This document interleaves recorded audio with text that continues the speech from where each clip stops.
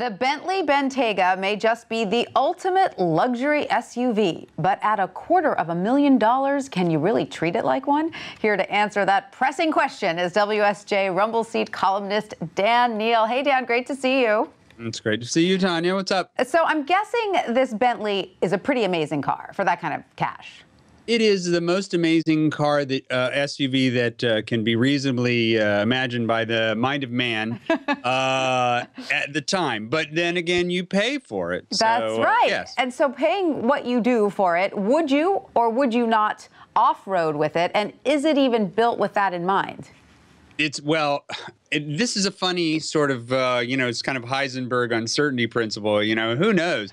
If you put it off-road, clearly not. But if you don't, yeah, maybe.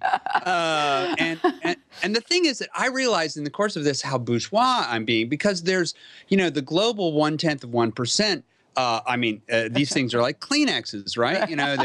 You just chug them. You have a rough day of dog picnicking, and then you have your valet hose it out and sell it. So obviously, for me, who grew up cherishing one single Ford pickup truck, this is a little excessive. Right. But, and if you get in trouble for muddying the mats, that's something that doesn't happen. I did a terrible thing. I got a lot of mud clumped into this very exotic audiophile sound system speaker in the door. Ooh. And I'm just like, oh. Not a good But idea. again, that's what valets are for. That's right. There was someone to clean it up. So, Dan, can there be a true luxury SUV, or is that an oxymoron? No. In fact, the Bentley board member told me the long black car is dead.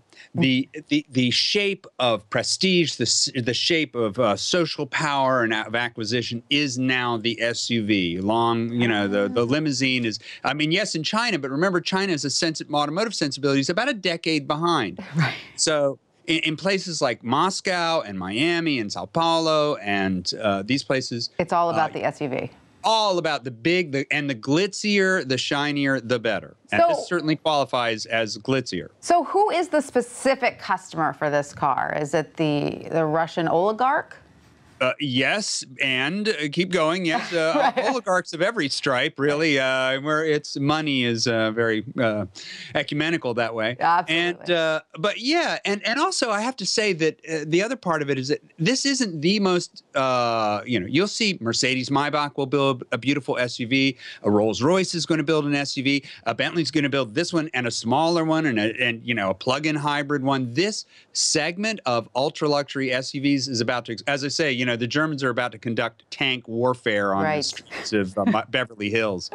So getting back to this specific luxury SUV, what about the details and the aesthetics of this car? Are you personally, Dan Neal, a fan? Well, I do like eucalyptus veneer. Very nice. I like my unblemished bull hides from the Hebrides. Again, we're covered on that score. Here's an interesting point, which relates back to who buys them. This car has, what does it say? 30 languages embedded in its IT, so it can be sold around the world, and it speaks those languages around the world. So it's you're in pretty high-tone company in this car. All right, so one can only dream, I suppose.